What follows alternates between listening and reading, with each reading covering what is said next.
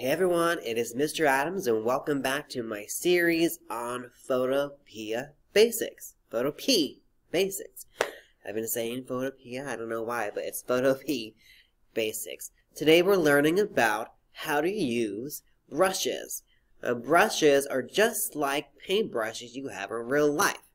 These brushes are used to create different gestures and marks on your graphic design, and we will be using them a lot in the weeks to come. So here we go. This is how you do a brush. Okay, and this is going to be in preparation for your candy advertisement that's going to be formally announced this week. Okay, so the first thing we're going to do is go to a new project. Go ahead and name this project your last name, P2. And what we're going to do is select Instagram down here. Instagram. Okay. Now, 72 DPI is okay, but we're going to go to 150 just to make it a little bit of a higher quality. Okay, so 150 DPI. Hit create. Okay, boom. And now we have our Instagram size, Instagram post, not story sized, graphic. So, paintbrushes. The paintbrush tool is the 6th button down on the toolbar tool over here. If you hover over it, you'll notice it'll say brush tool. Click it. Okay. Then you'll go up here to where the the brush sizes are and brush shapes are. And I want you to choose a shape that you think works best for you. And this is just for practice. It doesn't matter what shape you choose. Okay. So you notice that the size of the brush is really small. So to enlarge the size of the brush, simply click the size toolbar and enlarge it to as big as possible. And click off to the side.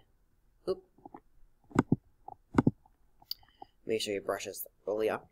Let's say you want this to be larger than the max size that is allowed by moving the size bar. If you press the right bracket key on your keyboard, which is near the backspace button is the right bracket key, it'll enlarge it. And inversely, you have the left bracket key will make it smaller. Okay. Then make sure that since we have a white background, we want to make sure our white, our pink color is not white, so just make sure it's black or whatever color you want. Let's go with pink. I guess pink is fine. Alright, then simply click anywhere on your graphic and bam.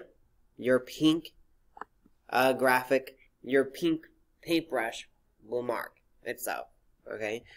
And whatever paintbrush you have will show that shape on the graphic. So, for example, if I hit Edit Undo, and I want to change the shape of my brush to one of the ones that are available here, let's go with this one.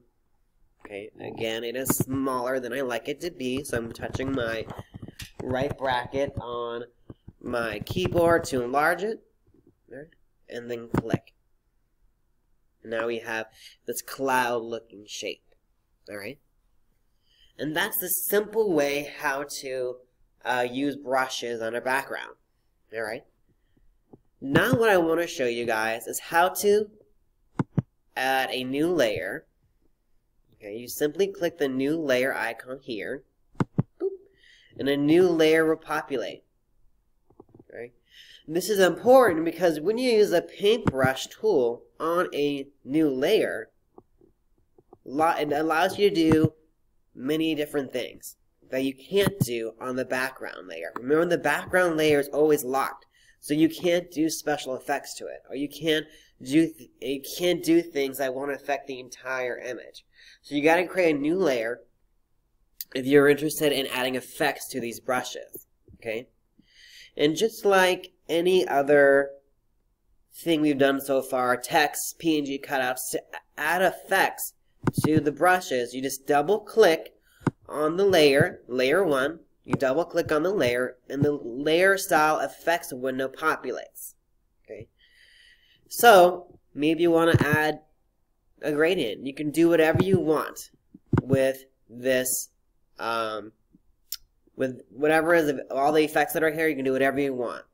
Okay, so I'm adding a gradient. I'm gonna maybe drop a shadow. Maybe I want to do an outer glow. Outer glow is really cool. It gives like a nice cool glow effect. It's a lot more visible when you have a dark background versus white. Alright.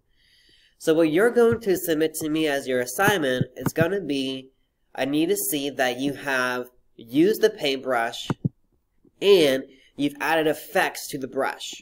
And you can only add effects to the brush by having that new layer. Hit OK. Effects will only save if you hit OK. Alright. So now once you have this, just go to File, Export as JPEG. It has to be a PNG or JPEG. You can decide. Save it, and then you're going to upload it on Canvas. Okay, pretty simple. Now I did go a little fast, but feel free to pause and reverse this video as much as you need.